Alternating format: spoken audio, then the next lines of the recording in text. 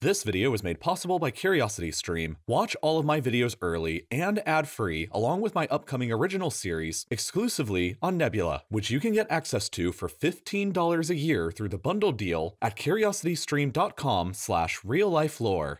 Under normal, non-pandemic circumstances, traveling by airplane is, for most people, the quickest way to travel from one point of the world to another, especially when you consider the over 17,000 airports located at various points across the planet. But out of these thousands of airports, there is one in particular that is considered by many to be more dangerous than all the others. There's many different factors that can cause an airport to be considered especially dangerous, like inclement weather, poor visibility, and high altitudes, which can cause the planes to fly differently than under normal circumstances. Most airports that are considered dangerous have one of these factors present at its location that can make landing and taking off quite difficult. But one airport in the world has not one or two of these factors, but all of them and even more. This airport is the Tenzing-hillary Airport, or Lukla Airport in Lukla, Nepal. The airport is located 2,845 meters in altitude and is the primary destination airport for mountaineers to fly into who want to reach the base camp for Mount Everest. Climbing Mount Everest is one of the most dangerous goals a human can do, but just getting there and leaving is itself a substantial risk. The airport was created back in 1964 by Sir Edmund Hillary and Sherpa Tenzing Norgay, who were the first people confirmed to have reached the summit of Mount Everest in 1953. Hillary's intention was to have the airport built on the flat farmlands beneath Everest, but after talking with the farmers, they weren't willing to sell him their land. Hillary, determined to build an airport at the base of Everest, then talked with the local Sherpas to see if there was any land that they were willing to sell to him. Fortunately for him, there was some, and they sold him a piece of land that was on a plateau in the mountains for $2,650 USD, about $26,000 in today's money. But lacking any kind of decent construction equipment high up in the remote mountains of Nepal, Hillary had to come up with another strategy to build the runway. After purchasing the land, he followed it up by buying a bunch of local liquor and gave it to the local Sherpas in exchange that they all perform a foot-stomping dance to flatten out the land for a runway. Sort of like a big drunken haka dance to make the land as flat as possible. In the end, the runway came out to be 527 meters long and 30 meters wide, which might sound quite large, but it's really not. An average commercial runway at a regular airport is 1,800 meters in length, meaning that Tenzing-Hillary's runway is less than 1/3 of the average length. The runway also has a gradient of 11.7%, which is actually used to help slow planes down as they're landing on the short runway by making them travel gradually uphill. This unusually short runway only allows small fixed-wing short takeoff and landing aircraft and helicopters to land at the airport, like the DHC-6 Twin Otter and Dornier Do 228. And it wasn't even paved with asphalt until 2001, but the short runway distance is just one of the many dangerous challenges that pilots face while landing at Lukla Airport. Since the airport was built on a plateau in the mountains, it means that the north end of the runway faces directly into the face of a mountain, and the southern end dramatically plunges off a cliff 600 meters down into the valley below.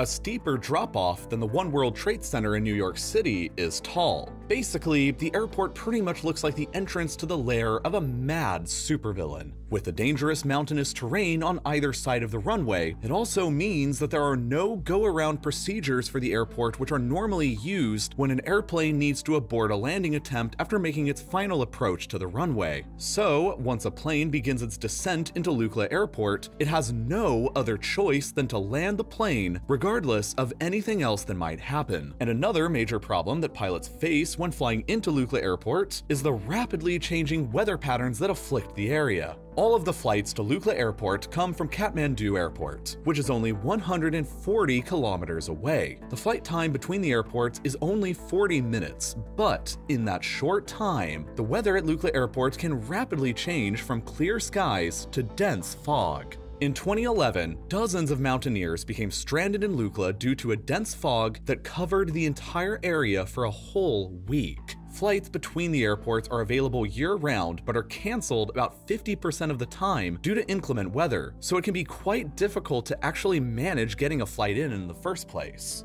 One of the more recent crashes that took place at the airport was in 2019 when an L-410 turbojet aircraft with only the crew on board veered off the runway during takeoff and crashed into a helicopter 50 meters off from the runway. 3 people were tragically killed and another 5 were severely injured. Another accident took place in 2017, where another L-410 turbojet was performing a freight flight and tried to make a landing during poor visibility, lost altitude from coming in too slow, and clipped a tree with its landing gear just short of the runway. It then hit the ground 3 meters beneath the runway and slid down the slope 200 meters before finally coming to a rest. 2 out of the 3 crew members died from this incident. But the worst crash that happened at the airport took place back in 2008, when a DHC-6 Twin Otter had a similar incident as the previous crash, where the plane came in too low and struck the ground before the runway and also slid down the mountainside 200 meters. 19 people were on board that flight, including the crew, and 18 of them lost their lives. The only survivor was miraculously the plane's captain, and after this particular tragic incident, the Civil Aviation Authority of Nepal set much higher standards for pilots who were landing at Lukla Airport. In order to now be authorized to land at the airport today, a pilot must have at least 100 short takeoff and landing missions, with over a year of them taking place in Nepal, and they must have completed at least 10 separate successful landings at Lukla Airport itself with a certified instructor. But even with all of these dangers at the world's most dangerous airport, over 100,000 people still make the trip every year, and only about a dozen major incidents have occurred at the airport since it was built. It may be dangerous, but the men and women who land and take off here are damn good at what they do.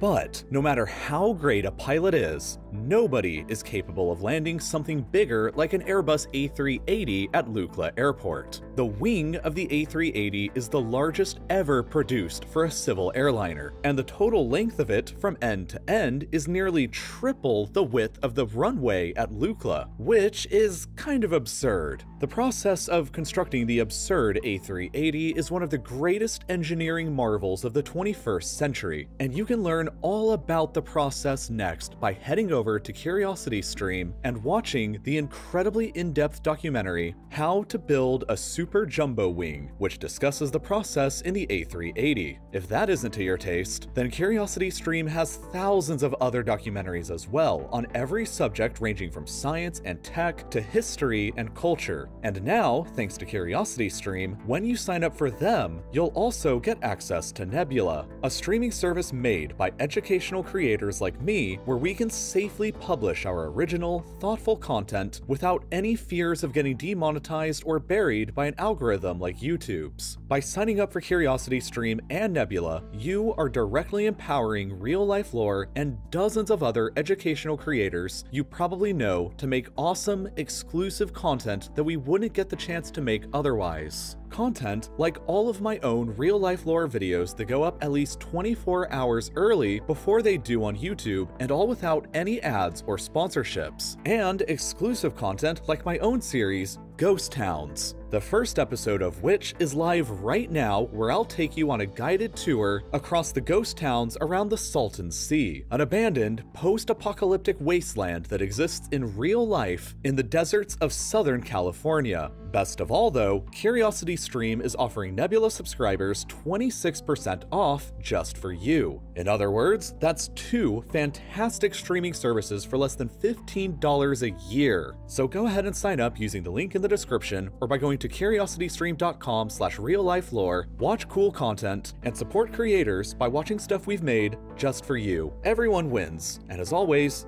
thank you for watching.